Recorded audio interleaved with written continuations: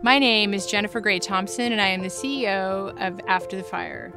Welcome to the podcast, How to Disaster: Recover, Rebuild, and Reimagine. In this podcast, we bring you the very best practices, best hearts, and great ideas from other disaster-affected communities. Thank you for joining us.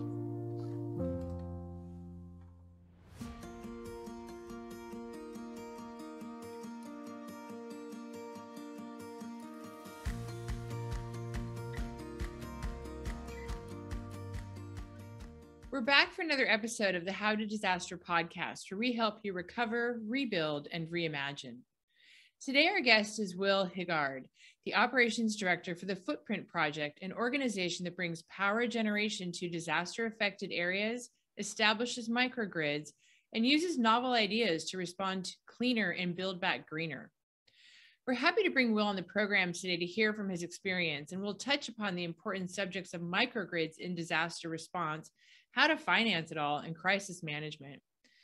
As we know, when a disaster strikes, power infrastructure can be damaged and inoperable. The Footprint Project uses these opportunities to not only help the recovery go smoother, but also improve resilience in rebuilding. We're glad to have you along for this show, and please take a look at the description section to find out more about the Footprint Project or visit www.footprintproject.org. Once again, welcome to the podcast, Will. Hi, this is such a pleasure to be here. Well, I'm really excited because, I've been working in disaster for almost 5 years. And one of the things that I'm really curious about is, maintaining connectivity, power, all of those things. And you work in a very unique space. So can you talk to us about the Footprint Project? Yeah, thanks, Jen. So the Footprint Project is a small nonprofit that our mission is to help communities build back greener after disasters by mobilizing cleaner energy to communities in crisis. So normally that looks like offsetting, replacing, or displacing single source fossil fuel generators in the field for first and second responders, as well as community or mutual aid workers, so the neighbors down the street, with mobile solar generators. And when I say a mobile solar generator, that could literally mean a truck box with a couple batteries and an inverter and some solar panels, up to some very, very fancy mobile microgrids that are either forkliftable or towable or containerized. But it really, at the end of the day, it's just creating a different access or a way to plug in to electrons and provide usable 120 volt AC power for disaster relief in areas that are most affected by climate disasters. Will, I want to really go through the definitions of everything that you just said, because some people will know what some of that means and some people will know what really none of that means. But I'd really like to hear about the origins of the Footprint Project. Like, how did this come about? Yeah, I'm happy to I'll start with the story, and then maybe we can go into I love talking tech, but I think the general concepts are relatively simple. So I'm going to try to keep it simple, as we generally like to say in disasters. We got started doing this. It really came out of some of the work I did after college. I got my paramedic license, did EMT and ambulance work, and then was deployed with International Medical Corps as a logistics manager and then a program manager during the Ebola outbreak. And I came into a program funded by the CDC in Guinea, West Africa, and we were really, the grant was to support 5 rural lab clinics with generators and then refrigerators, and training to store, test, take blood samples to test for 5 diseases. So we were going to buy a generator, put in a fridge, train them to draw blood, train them to put that blood on a motorcycle, send it to Conakry where the national lab would test it, and then text them the results. That was the plan for the year. I came into that program and we were looking at, all right, do we do a cash transfer or reimbursement program in 5 rural lab clinics for fuel to power the generator, to power the fridge, to store the blood? It was just this classic disaster power challenge. And I'd heard of solar powered refrigerators. Like, I'd heard that they exist. I had no really clue what they did or how much they cost. And I asked our local logistics person to go out and see if there was a quote. And he came back the next day, I remember it, with 3 quotes. All of the solar refrigerators were available in Conakry for installation that month.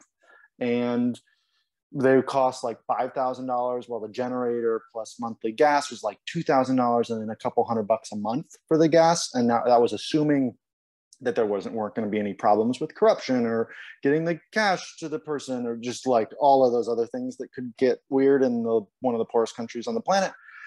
So we went with the solar refrigerators, and I burned out after 7 months, and I left that mission kind of like wondering why the grant was written that way in the first place, and why there wasn't any incentive for response organizations to utilize more sustainable technologies in the field. And that kind of sent us down this rabbit hole, or sent me down this rabbit hole of, why solar generators aren't utilized in the domestic US, particularly for fire stations or DMATs or other large, response teams for on-site power. And it really comes down to the cost of the equipment is still high. There is a lack of awareness or understanding of how the equipment works, what it can do, how to use it, how to plug in, what to ask for as a responder. And then even if you have the equipment, there's a logistics challenge. People, you're the logistician that's working the fossil fuel generator supply chain at a firehouse in rural Houma, Louisiana, right after Ida. They haven't been trained on how to run a microgrid. So that's, there's a couple key gaps. One of it's money-based, one of it's awareness-based, and one of it's just on-site training. And so we started Footprint Project to try to fill those gaps. So, what I really like it, by the way. I just want to say that because having undergone a disaster, and which is how I got started in this business, is I had no idea how vulnerable our infrastructure was until it was, taken out, until communication systems were down, there was no power, and the air was filled with, poison and smoke. And then you're like, looks like a lot of things that I took for granted, that would be an inappropriate preparation. Magical thinking, it turns out, is not great preparation. So I love that you took this really basic fundamental thing that people need, and then you turned it into a project that is a nonprofit. So kudos to you. How long have you been around? We started this, we founded it in 2018. Most of our work through 2018 kind of to 2020 was basically begging for free lithium batteries and then cobbling those onto trailer frames or like portable boxes, and then in a specific region, and then just deploying them as quickly as possible during a regional large power outage disaster. And then in 2021, we that was really the moment where we got a little traction, I would say, where it wasn't just kind of us doing it in my garage and stuff, but Hurricane Ida was our largest deployment ever, and we had a bunch of other companies kind of send equipment and jump in as partners. So that was really exciting. But yeah, it's still really small in the sense that, access to electricity, particularly sustainable electricity, or more or cleaner. You say it's not clean, it's cleaner, right? There's always a cost. Is just, there's just not that many solar generators out there, and particularly not very many that can do the things that responders need them to do. And there's not many people that know how to drive them around, troubleshoot them, plug in. Like, it's just, the mobile off-grid solar battery game is a very, very, very small network of people. Let's just put it that way. I would tell you that I'm surprised, but I'm also surprised to find myself running the biggest and only nonprofit solely dedicated to wildfire. So in the United States, and I'm like, yeah, I mean, we know a lot of stuff, but are you sure? That I feel that way all the time. Like, really? Yeah. I mean, come on now, other people, come on in. Exactly. Join us. Water's warm. I know water's warm, and the need is huge, and it's that basic fundamental thing that I like so much. So I'd love it if you would describe your deployment into Hurricane Ida, and then talk to us about like the logistics of it, because a lot of people have very good ideas, but executing those good ideas is not something that's that common. And nonprofits are also businesses, and and you are delivering your service, but you're also making sure that your business practices are appropriate. So talk to me about so Hurricane Ida happens, and then what? Yeah. And I like one, that was by far the thing we've gotten the most attention for so far. So love to talk about it. And I think it also kind of showed the why we were able to do it is reflective of kind of our general business model, which we're still kind of working on, obviously, but we have 3 programs. One of them is disaster relief, right? Deploy everything that we know that's not just a single source generator to community resilient sites after disasters, right, in a specific region. Second program is kind of in the early to long-term recovery, where we build new solar generators with repurposed electrical components and get them ready in a region for the next disaster.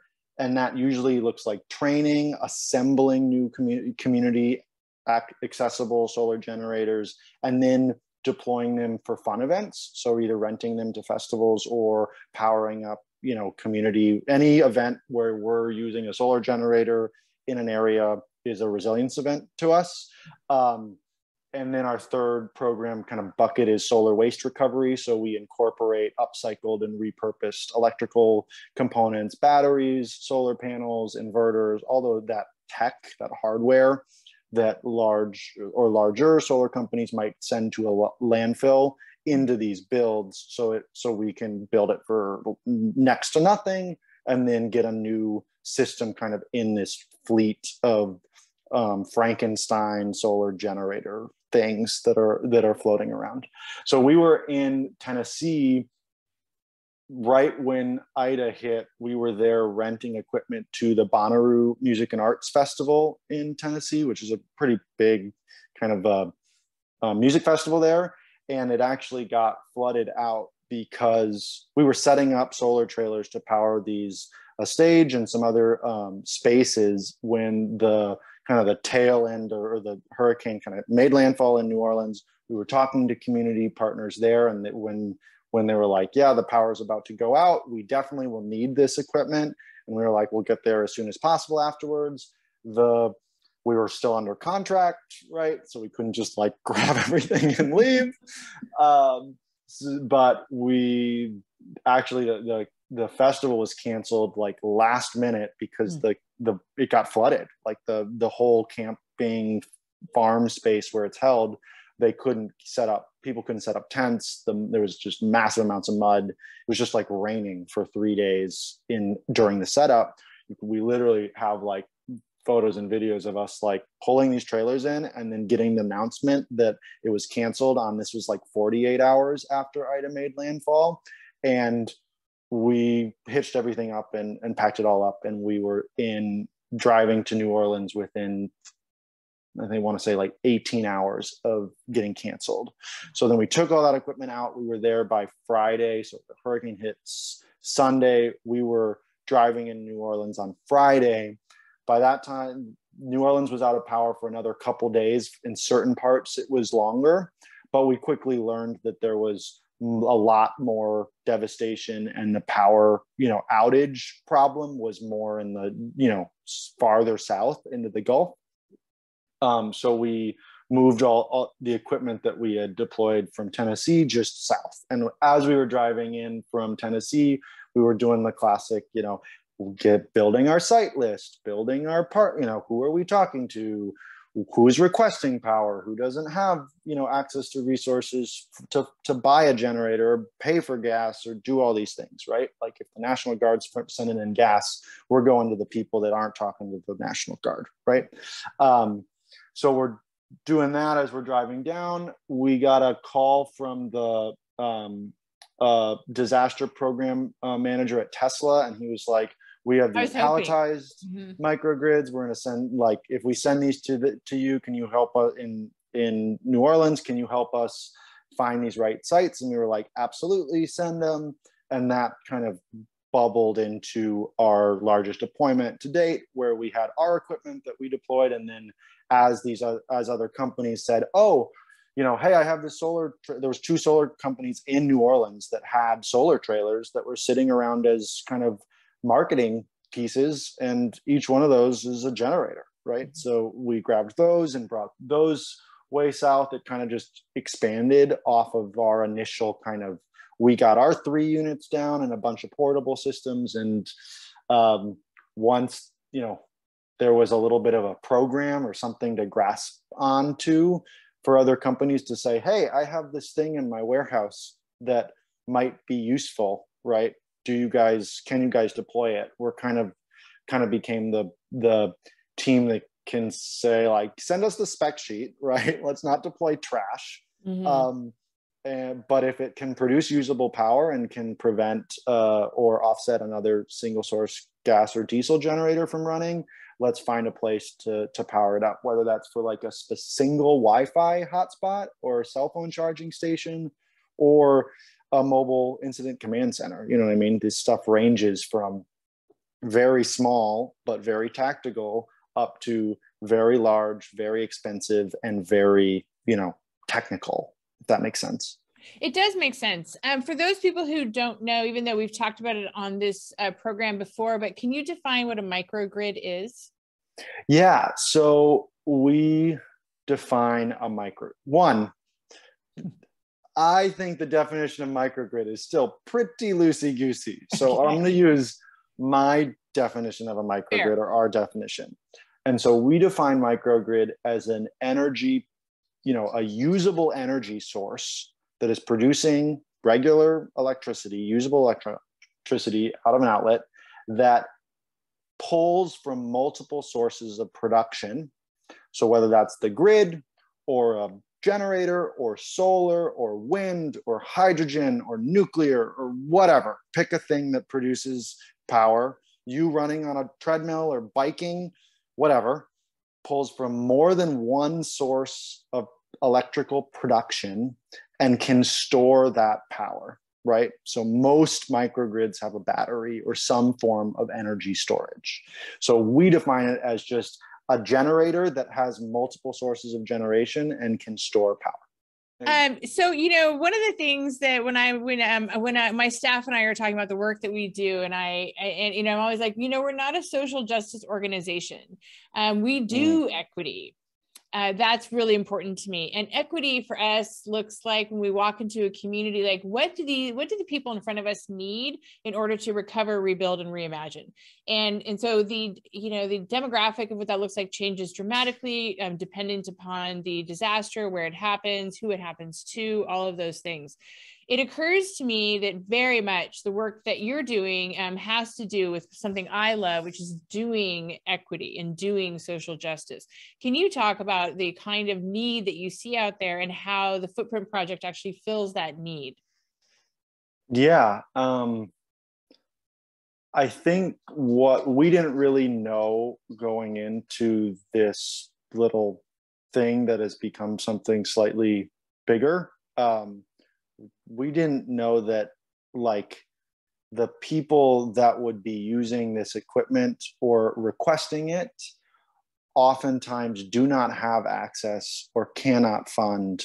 They're not the ones with a backup generator in the first place. Like, there's a lot of people out there that do not have the money to buy a generator when the grid goes out, much less fill up the gas tank, much less stand in line or drive their car to get gas and wait in the line and then drive back.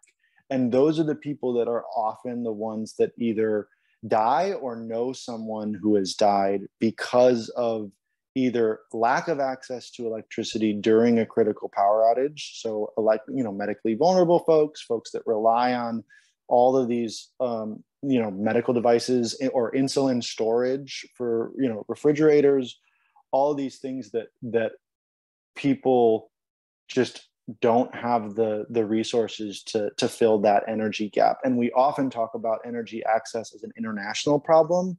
It's not. I mean, the reality is that the US has some of the worst power outage, problems of any developed country. And a lot of what we are doing is we're not sending this stuff to West Africa. We're deploying it to Southern Louisiana. You know what I mean? Like and a lot of what we're doing is taking technology and these solutions that are being developed in Africa, where places where the grid is not, or where the telephone poles are not set up and won't ever be set up. You know what I mean?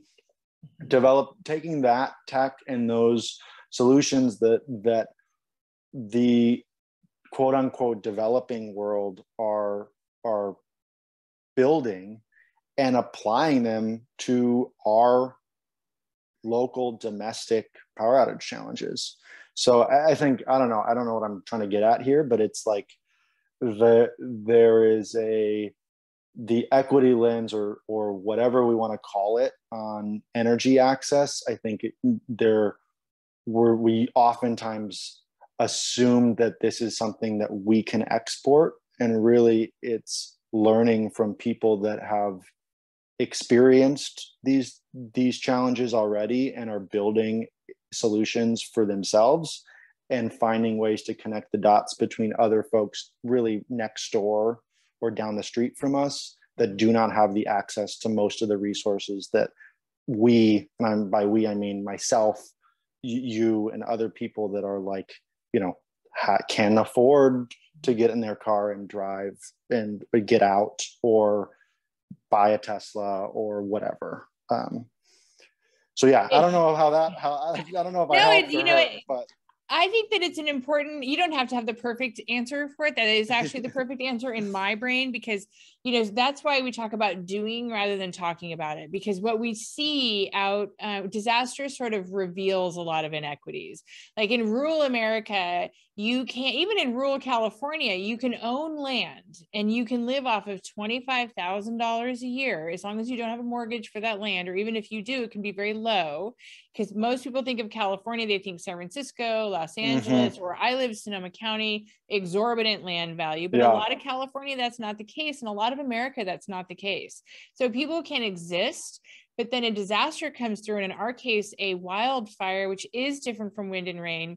And, all of a sudden their house is gone. The forest around them where they got their heating supply is also gone. And now they're just another person in America who's trying to live off $25,000 a year and they're homeless.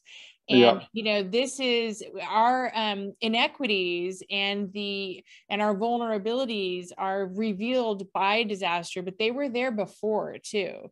And so when you come in with a solution for them, I really love that. And I love the conversation that some things that we think are for other countries, like, oh, we're benevolent America. We are a very benevolent, benevolent country, but the idea that we don't have huge needs around sanitation and energy access and food security right here at home is it's just an incorrect notion. It's why for my younger son, like we're taking him all around America during high school, and I'm not taking him, to Africa, because I know there's need in Africa and we'll get there. But I want to also show him that, we have a lot of things going on here that have to be addressed, and it's ideas, executed ideas, not just thinking about it, but executed ideas like yours that will actually get us there, which is why I wanted to have you on the podcast today, because I love really that. Sweet. I really do. Well, I appreciate that. I mean, I think we're learning a lot as we do this. Like every disaster is different. The needs of one, we sent some of the equipment that was deployed during Hurricane Ida up to Kentucky during the Kentucky winter storm.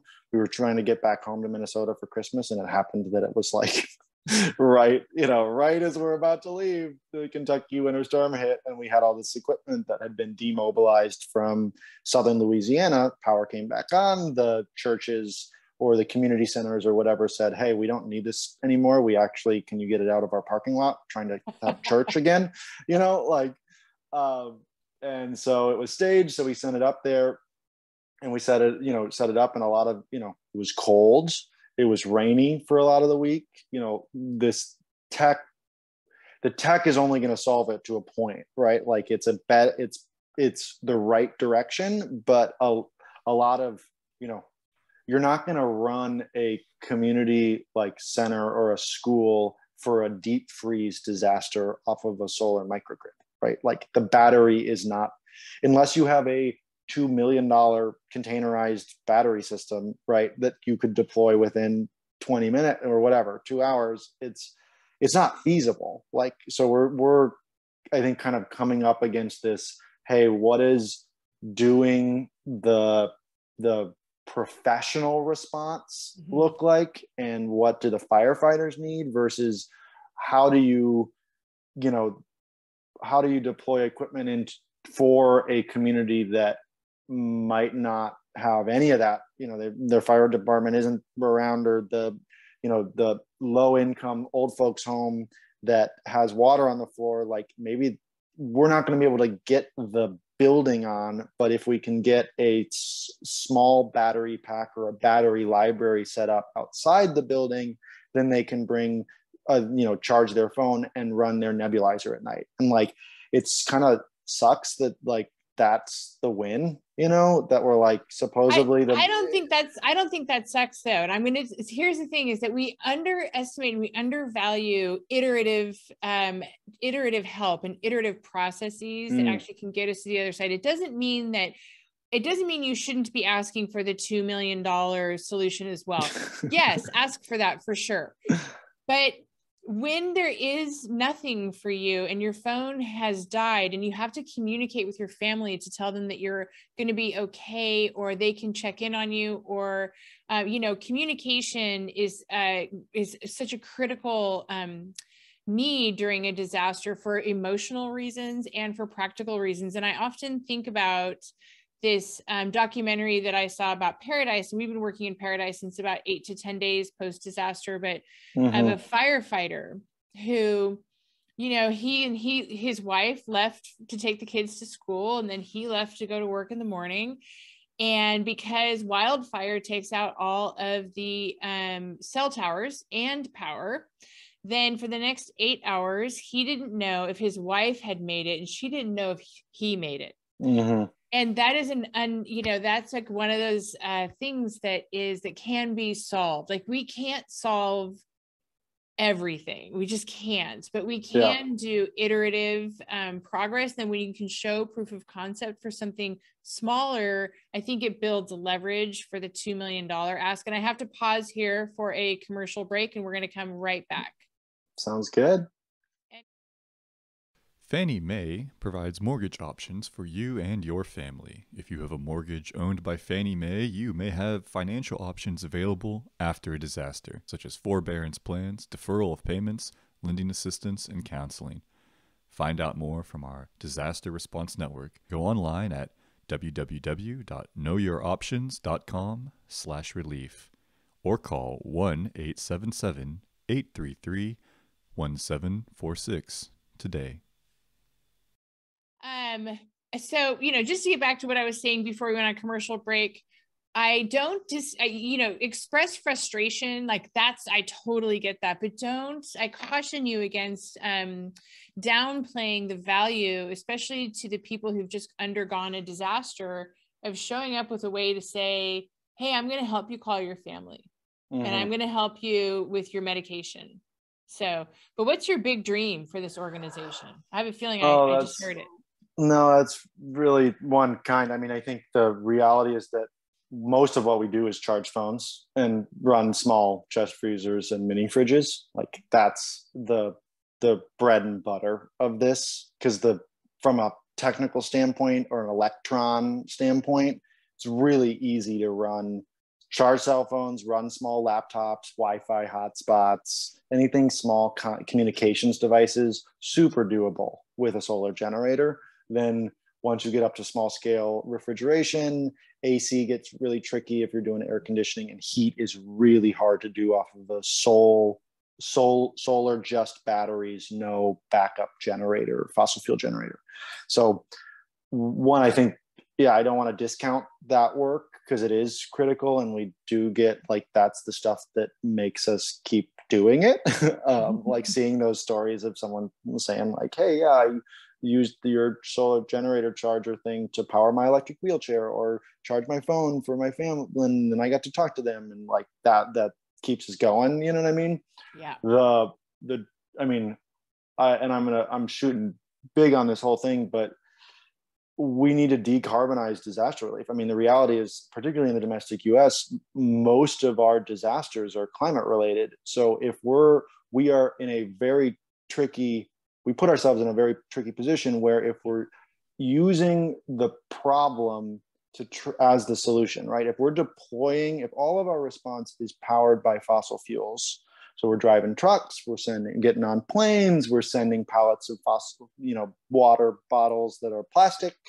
If all of our help that we're saying we're going to do is going to cause the next one, are we really helping? Like I think it's slightly philosophical, but really it's getting more and more practical by the year. And I think that particularly anybody that's been through a wildfire or who is prepping for this year's hurricane season or wildfire season, there's this kind of point where it's like, how are we going to break this negative feedback loop? Because if we can't figure out how to break it, we're not going to make it. If we're going to do the same thing over and over again, and the disaster is going to get worse, and we're going to raise a bunch of money, and we're going to buy a bunch of single source generators, and we're going to put a bunch of people on planes, and we're going to go over and give out candy bars and bottled water and help, and then run all that stuff on the same things that we know are going to cause the next one. What the hell are we doing? Like, it's definitely not going to get better that way. And so I think that's an opportunity though too, is if you invert that, totally. I'm now speaking your language about inverters. I have an inverter. I love them very much. That what an opportunity to make the case though for the solar, for cleaner running vehicles. And I do anticipate that especially with the big car companies and truck companies really sort of racing towards abandoning fossil fuels, I think we're actually going to get out of a lot of this through the private sector more so than the public sector. You can incentivize, but then you reach up against it. Turns political when you're like, this really isn't political. This is just like smart. And and the irony is not lost on me of anything you're saying, because when I started this job, I drove a Volvo. An SUV Volvo, right? Not even a new one, quite frankly. And rolling into middle America in my Volvo SUV turns out made me a little unpopular. And so I had to trade it in, and now I drive a Dodge Ram 1500 big ass truck. And I do that because sounds like a sweet truck.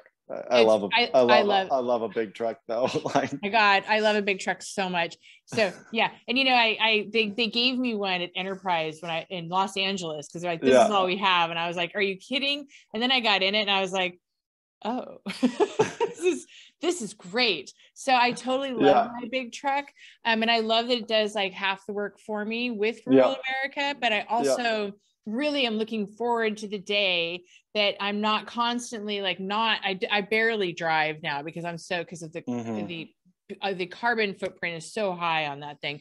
But we use diesel trucks to tow solar trailers. So the reality is that, we can't, we're just scratching the surface of what we need to do to but make we have this to beat transition. the change, but Yes. we're getting there. I'm just, Totally. I think we're all going to have, in just a couple of years or within 5 to 7 years, having an electric truck or a hybrid is going to be fiscally reasonable, because trucks are intensely expensive. All of you out there who are like, oh, thank God that you're more down home now that you drive a truck. Well, it costs 3 times what my Volvo did. But thank you so much. But that's like something that I see as an opportunity for you and for the entire space. And I think I rarely hear your point of view brought up in disaster to decarbonize it though. So I appreciate that point of view.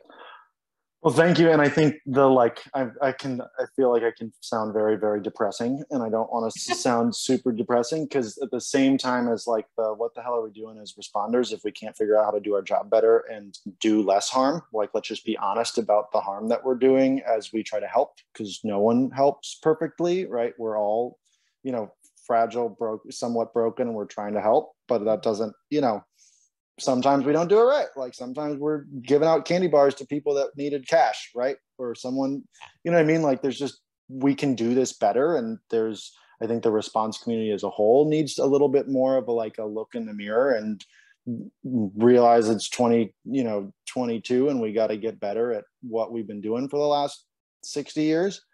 But at the same time, there's also huge opportunities to for us, it's rolling in even a single solar panel and a small battery by a community center to power a little charging station. What is the quantitative effect of that is pretty negligible, right? I mean, you'll charge some phones, maybe people will be able to get a hold of their loved ones. That's great. But there's the thing we can't measure. We can measure how many people showed up to charge their phones or how much carbon we might have offset if we weren't using a truck to deliver it, right?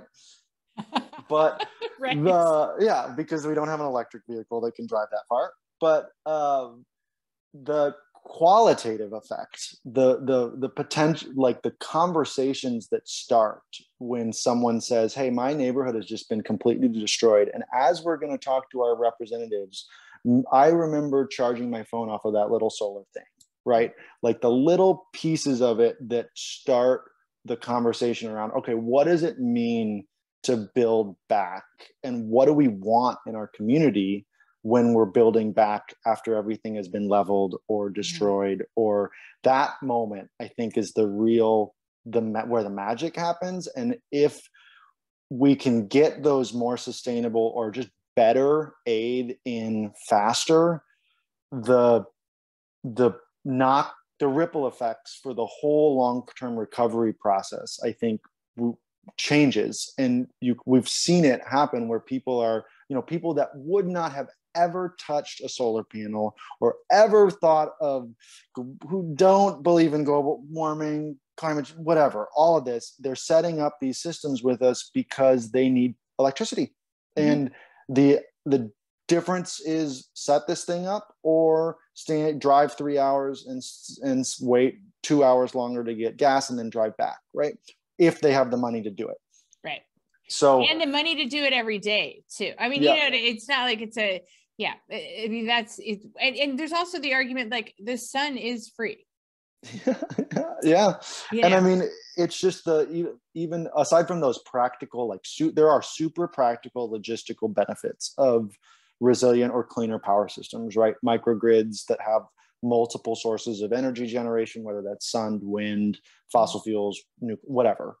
There's really practical benefits, but I think the ones we can't track yet, but we kind of see anecdotally are those, like the conversation with the church leader that has been running their fridge off of a solar generator for 2 weeks and then is interested in getting solar on the roof of their church before the next hurricane, right? Like there's no other way you would, like, that person now has seen it. They've seen it work. Sometimes it doesn't always work, but overall, I think that's the reason we work on it. And I want to challenge the response community to do better, and to particularly the domestic response community to look at the solutions that are working abroad and bring them back to serve our own communities.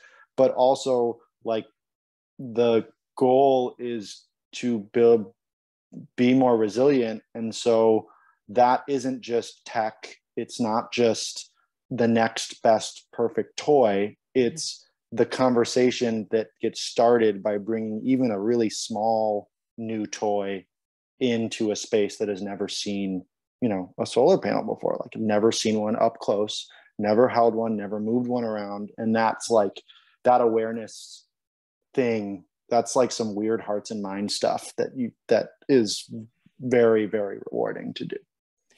Well, I want to get into two pieces. The first one is I want to talk about qualitative outcomes, because those are incredibly hard to measure as a nonprofit, but a lot of times what funders want, they want inputs. And I've been sort of railing against that a little bit. Like, well, what do you want me to do with these inputs? Like, what would you like to accomplish if I give you these inputs, and I'm happy to do so? What kind of outcome are you trying to fund, right? And if the outcome that they want to fund is that, more people touch, depoliticize the clean energy market, that's a huge one by, taking the politics out of it, quite frankly. But, having experience, understanding that it's easier, it's more pleasant to stand near. There's like a whole host of pleasantries that can come with solar that don't exist with fossil fuel generators. Then asking you how many people charge their phone is probably not the best measure of that, but instead, like, what's the larger opportunity? What's the community like that you are, what are the communities like that you're serving, or the 5 top communities last year? And then it's slow. And that's one of the things, like there's some immediacy to qualitative outcomes, but can you talk about that as a challenge to inform funders? Yeah, to be honest, we've been a little lucky to date where we haven't had too much like the groups that are funding us and the way we've gotten off the ground are kind of get it already. Like we're trying to develop our metrics for ourselves. Like we want to know, hey, if we tow this solar generator 200 miles and then leave it for 2 months, was it worth towing it there in the first place from a carbon standpoint, right? No one really, to be honest, we haven't had a funder really want to know that yet. No one, disaster, right? Which is unique. Yeah. We've been wanting to fund that research and like get more reflective with, all right, maybe we shouldn't deploy this, maybe we should only deploy within 50 miles instead of 200 miles because the cost benefit environmentally from a whatever footprint standpoint is not worth it. But to date, we've sadly been trying to do that metric development ourselves without like a demand from donors yet. We're trying to get ahead of it. I think the qualitative side, that's where the reason we're able to do this work still is because, to be blunt, solar companies like photos of their logo next to solar panels in front of a destroyed house, right? Like, and I am, if that's what it takes, so be it. Like, but they're going to be part of the solution, though. The solar companies are going to be part of the solution, though. So, like, I don't care if a utility wants to give me money or an insurance company, because it's not going to affect my ethos at all. It just doesn't. Like, it doesn't affect who I'm, how I'm going to speak frankly or bluntly about what the problem is. And they have a vested interest in the solution. It's not necessarily going to be like a, H&M clothes company is not ever going to be interested in what I do. Yeah. So exactly. I think it's fine. What's sort of your plan, or do you have a plan or experience with wildfires? Yeah, so we've done a couple wildfire responses. They've been very, very small, to be honest. Like our best, I'd say, wins are in places like, use our example of we have a solar trailer staged with Steamboat Springs Fire Department, and we've deployed it out there. What is it? A year ago, a little more than a year ago, and basically it's a free loan, like a long-term. Hey, this is still our piece of equipment. Use it. Tell us what you think about it. Deploy it. we're not sign our liability waiver, but we're not charging you for the use of this equipment. Mm-hmm. And they've deployed it to a couple of different wildfires to power incident command spaces in super remote regions. And then they also, what's really interesting, I think, about that partnership and the tech, particularly with, firefighters that do this, first response or wildfire response regularly, is that they are, when we talk to them, they're like, we wouldn't have done, one deployment was for the grid went out in Steamboat Springs in an RV park where community members, the poor people of Steamboat Springs, and they were trying to figure out how to help. And they brought the solar trailer over with some fridges and just left the fridges, on site running. And it was just a community refrigeration station, had some fans running there. The residents of the RV park were without power for like a couple months because there was like a line issue with like a transformer or something.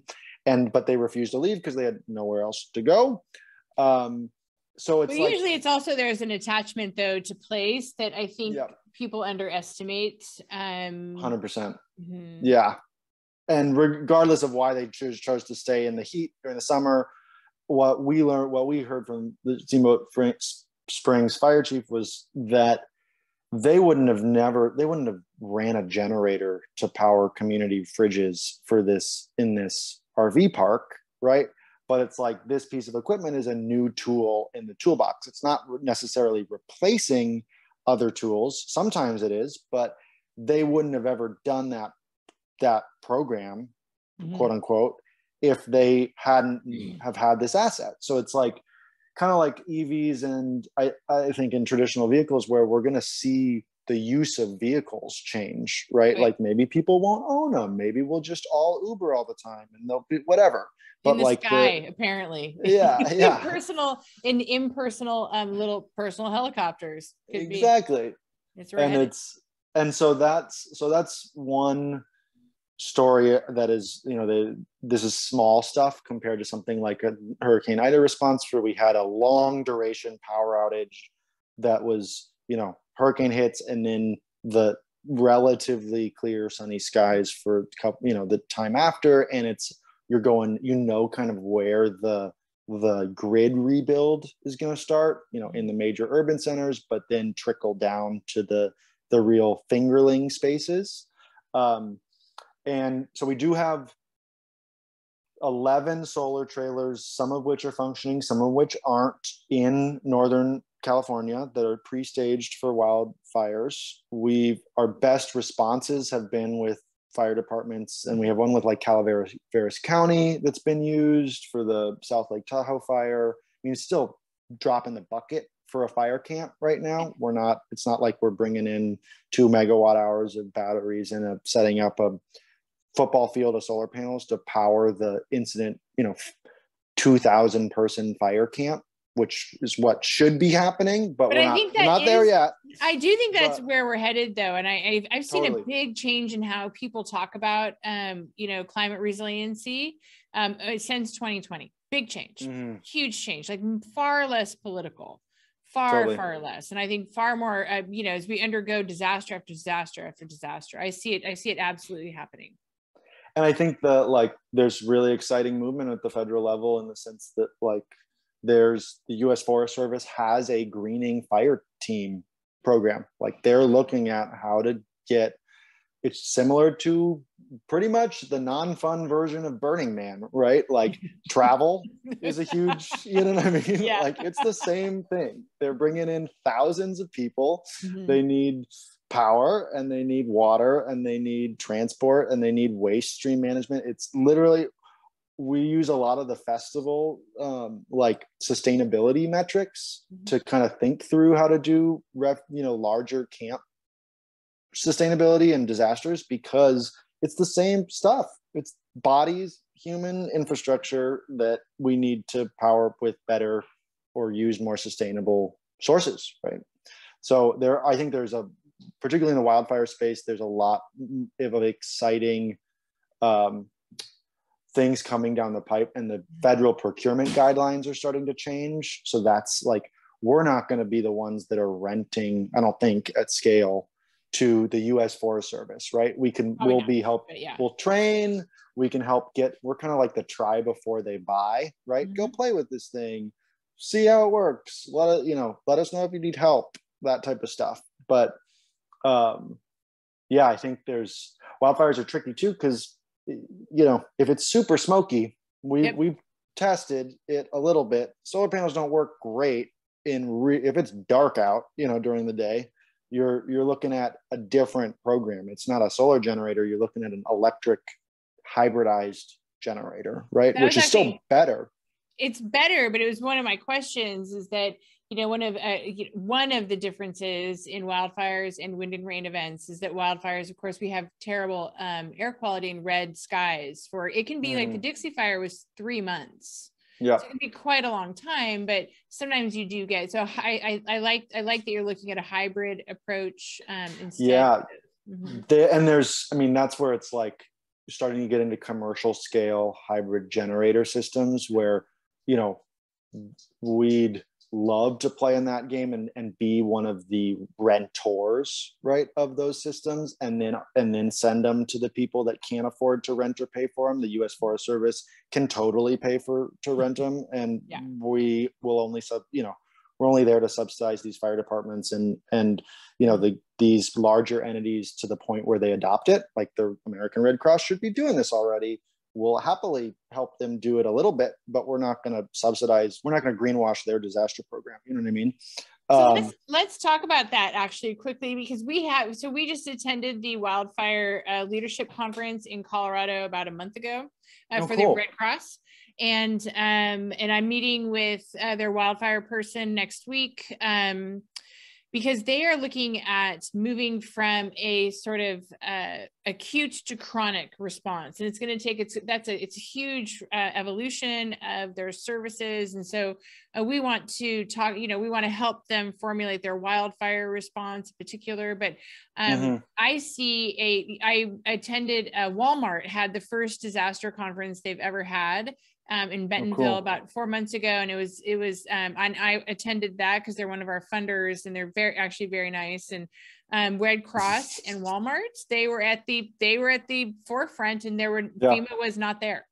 Yeah. And so I see that if they're talking about greener energy, which they are, more social justice, which they are, they also they have a big footprint for all, in all that entails. But it's going to take sort of those giants of the industry to adopt these technologies to get to normalize it. Anyway, that's what we're looking for. We're looking for normalizing it, making it accessible, and not turning it into one more opportunity for a huge amount of waste. And I actually I was really hopeful after that conference and listening to Walmart and Red Cross have that discussion. So yes, absolutely. I think, have you actually connected with Toolbank USA? Yeah, we've worked side by side with him a couple times. I used to be a state leader for Team Rubicon, and we would play together. Yeah, in the previous before I started Footprint, and I think there's those are these great partnership examples that I think could make really, really practical benefits that don't require like a $2 million hybridized fancy generator thing that CAT will eventually build, or a Greco is working on. There's people out there that are going to do the commercial power space, and that's fantastic. Just please tell that, hurry up, But the more interesting kind of disaster programming pieces are how to transition all chainsaws to electric chainsaws, right? A very simple, there are electric chainsaws in Home Depot, right? There are. It's not. I own one, but they're much more expensive. Yep, exactly. And so I got it for Christmas, and it's a 16-inch. It's I think it was like $600. They're really expensive. And but if you're paying for gas at $6 a gallon, and you're running 50 crews for 6 months, right? I think there's that space. There's, as long as you can align all of the, hey, it's not just cost, it's also the photo. It's also the sustainability metric. It's also that equity lens.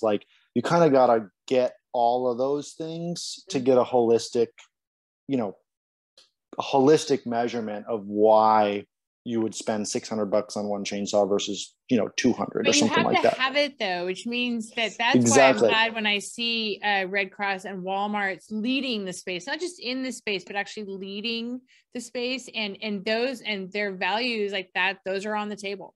What you're talking about. And I didn't see that in 2020 in the same way, or 2018 or 2019. Like totally relatively new, and I'm so it gives me hope. And I think that there are opportunities there. And Toolbank USA is looking at doing a West Coast hub, a deployment center. Cool. It seems like a natural thing that I hope that you reach back out to them. They just were traveling with us in Colorado to learn. We're working in the Marshall Fire. Awesome. And then I've invited them. We're going to New Mexico in a couple of weeks to work on that fire. And I think fantastic.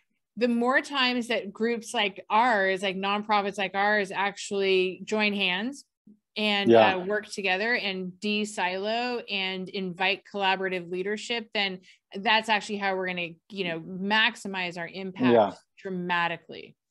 100%. And I think like my dream kind of where we could fit or help, right, I think is like guiding. We don't have the budget or the bandwidth to like do put 100 solar generators into service through Toolbank, right? But we could help them think through what the right solar generator thing would be to offer with an electric chainsaw or some other power tool recharging thing. Like it's less of I would love to get to the point, and maybe in a couple of years, where we're the funding solar, throwing solar generators around like candy, if you collaborate though, and they have awesome national relationships, that collaborative piece where then if you make those requests, because like what you're doing is much more hard infrastructure. I always say that what we do is much more soft infrastructure. We help communities by coaching local leaders on how to lead and design their own recovery, but we don't have solar arrays for them. And so the more that more often that we walk into communities together with both sides of the equation, I think the more successful we're going to be. Totally. And I think it's a great point. I think we'll have to follow. Okay, I'm following up. Yeah, I already have like 4, I'm already like, okay, I've got Trey in my brain. I just did a podcast with him that's published. So you should take a look at that. I met him for the first time at National VOAD in Baltimore. Yeah, so it was really exciting to kind of, we had visited the Atlanta hub, which was really cool once. But I think it's really exciting to think about kind of what could be done when the generator is not the problem, but like the fun piece of the sexy piece of the disaster. Like no one stands around a diesel generator and checks their phone, and what I mean, like it's not the cool thing. It's definitely not the cool kid at the party of the camp, right? Everyone kind of hides them. They're all kind of like required, needed but not wanted. They're smelly, loud. It's just an annoyance. And once you can flip that and like think through, all right, this power piece could be the cool piece of the puzzle that adds value in all these different ways and is super photo oppable. Like everyone loves standing in front of a picture of a solar panel.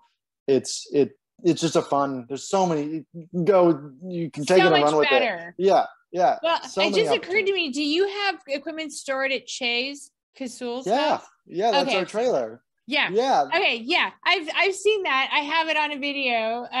Cool. Here's what I love about this work is, Che's in Sonoma County where I am, I interviewed him because I like the 7th generation rancher, effect. Yeah. And he's such a smart, dynamic guy. Totally. And then, so I know, so that's how I came to find you. But then also you have recently just met Trey for the first time in person. And then I was traveling with Trey just 4 or 5 weeks ago, whatever it was.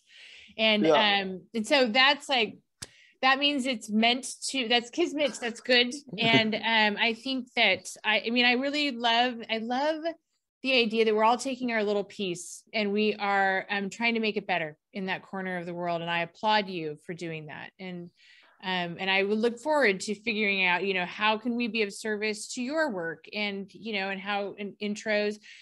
So we can talk about some of that offline. Is there something that I have two more questions in the remaining time that we have. The first one is there something I didn't ask you that you wish that I had asked you? Ooh, that's a great question.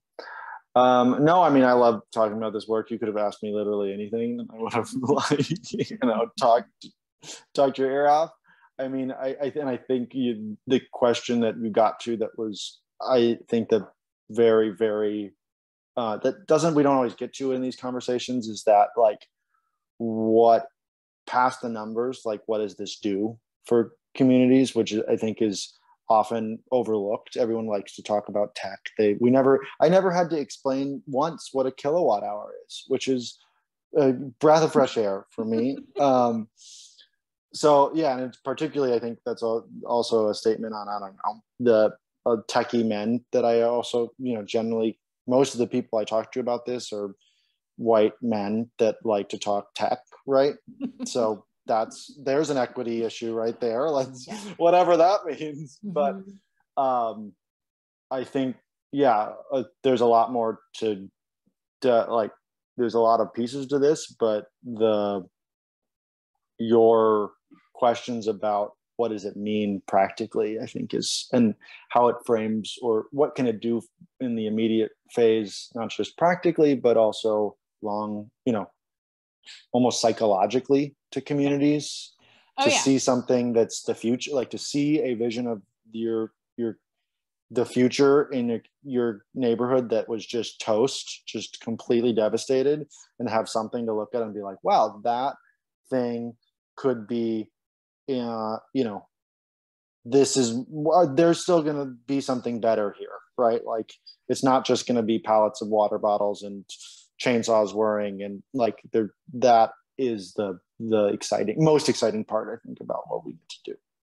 So, disaster work is tough. And I always like to talk about it a little bit. So when you do this work for a long period of time, it does take, it takes a bit of a toll. And if you don't mind, sharing with the audience, you don't have to share anything overly personal. It's totally your call. But like, what keeps you going and helps you manage the actual stress of having a nonprofit that works in disaster? Oh, the best question. How to, I think I'm way past burnout at this point. So it's like, we've kind of, both myself and I think a lot of the people I work with would say that we're over, like, there's enough momentum to keep going, and we try to find the party. Like, that's why we do like doing events, is because as long as this mess is going to be messier and get worse, and the climate change is definitely not going away, it's going to, we're trying to get through 2030. What about 2040 and 2050? Like, this puzzle is getting really shook up. I think finding those moments of, even if it's a small break, even if it's like we got to take a night and listen to music at Bonnaroo, right? We were working there, but we got to enjoy a festival for the first time in a long time. And I mean, yeah, you can point to exercise or stop drinking or whatever, like there's a lot of things. Or, start drinking and stop exercising. Yeah, it doesn't mean it's whatever you're going to say. It's not, we're not super preachy on here. We're really like, what are you actually doing? Because it's called how to disaster isn't even proper grammar. Like that should be your first clue, right? So it's like, what are you actually doing? Because I think that we all get the advice, meditation does totally work. I agree with that. And, breathing works and exercising does work. Drinking can work, and it can also be very bad. And but like, I would like to talk to people about what are you actually doing? Which there's not a lot of shoulds. Yeah, I love that. Like, thank you for ending with that, because we I personally, like, I've been doing this for not a ton of time, but almost a decade. And it's the same, like, you got to find those moments. And I think for me, it's thinking about the really long game helps, like doing a combination of emails about the real long push versus getting outside and like bolting a solar panel onto something, for me is like figuring out the balance between building something with your hands, like running a chainsaw, whatever it is, whether it's exercise or for us, it's like using a powered saw or drill to drill a bolt into a solar panel or build something new, really practical, versus, you know, finding that balance with sending 100 emails in one day. Like, that's where I find the enough energy to keep sending the emails, or drilling another panel into a stupid ground mount thing to power something at a site, right? Like, just finding that oscillation, like the balance between the practical and writing, like doing stuff that's change, keep things moving. Otherwise, it's like you're writing emails for no reason, or you're driving a truck 2,000 miles for no reason, right? Like, you gotta keep them in, change them up and keep it moving. Keep it moving. Well, on the keep it moving note, I think we are done here. And can you just, I said at the very beginning, but can you give the audience that's listening your website again? Do you mind? Oh yeah, www.footprintproject.org. And yeah, please reach out, particularly if there's folks that are responders or aid workers or something and want to play with a new toy. Like, that's most of that. Thank you for joining us on the podcast, How to Disaster. For more information, please visit our website at afterthefireusa.org. And if you liked this video, please hit subscribe.